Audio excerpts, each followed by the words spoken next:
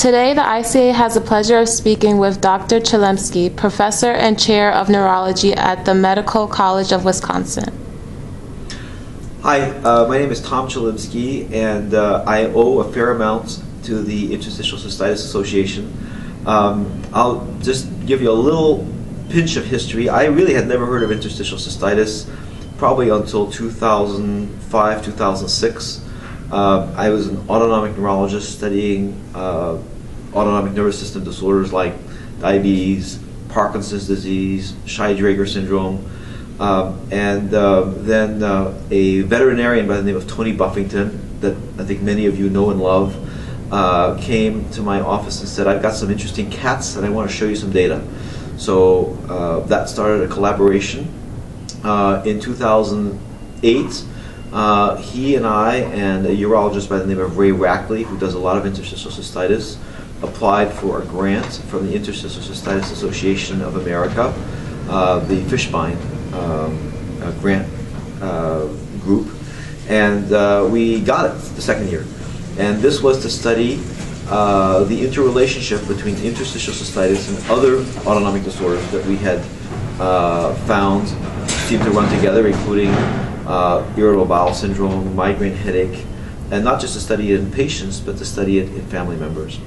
So we did that, and that paper is now coming out. But the good news was that that collaboration then and that grant from the Interstitial Cystitis Association led to further work and to the funding of an NIH grant for about $3.5 million, which is still going on today, in which we're trying to understand in more depth how the autonomic nervous system affects the bladder, how the bladder affects the autonomic nervous system, and really how painful bladder syndrome interrelates with the autonomic nervous system. So from that study, what I can tell you so far is that we found some good news, and both are expected. So we found that the structure of the autonomic nervous system so far, this is on about 50 patients or so, the structure is fine. But we've also found that the function of the autonomic nervous system, that is how it's communicating with the body and what it's telling the body, that is abnormal. So let me explain how normal physiology works.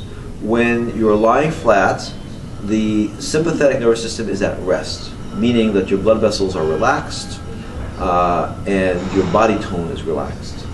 Then when you stand up, if we measure the outputs using, for example, how much the nerves fire off or how much norepinephrine is produced, then the total output doubles. And what we found in patients who have interstitial cystitis is that they start where the healthy controls end up. So the healthy controls standing, of course, have doubled what they do. Interstitial cystitis patients at baseline start where the healthy controls end, and tells us that the brain is constantly overworking in patients with interstitial cystitis.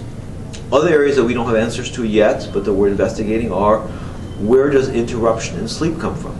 Is it because patients have to get up to urinate, or is their sleep interrupted for other reasons, and then they have to urinate?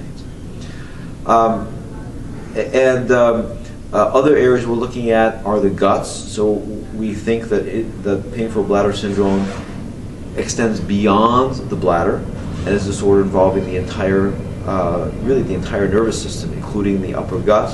And so we're investigating that as well. So skipping forward to, I guess, where my thinking has come, I now think of interstitial cystitis as part of a larger disease affecting the entire nervous system.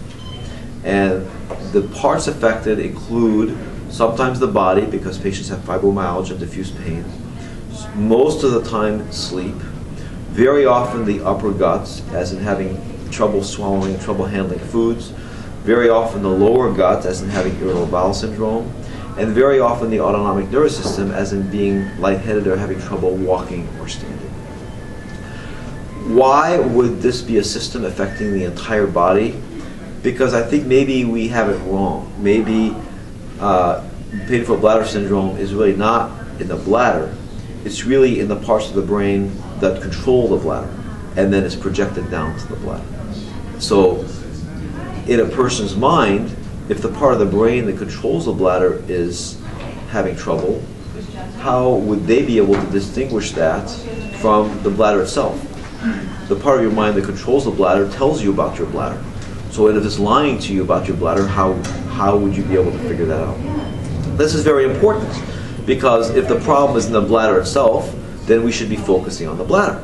But we've done that for 20 years and haven't found a lot. There's L-Myron, which helps some people, but that's about it. If the problem is actually up in the parts of the brain that control the bladder, then we should be focusing on the brain, which is where the direction we're taking right now in terms of understanding this disease better. Based on your research, what advice can you give to interstitial cystitis patients? With interstitial cystitis, as with all chronic pain issues, the three most important things are regular exercise, a good night's sleep, and making sure that you're not attending to pain as in taking pain medications, but attending to pain as in making sure you're optimizing the function in your life. And I'll quote Dennis Turk, who said, pain is not in our brains, pain is not in our bodies, but pain is in our lives. And so we have to really pay attention to that. And I want to thank again the Interstitial Cystitis Association for getting me started on this direction, which I would have never taken if that had not been possible. Thank you, Dr. Chelimsky.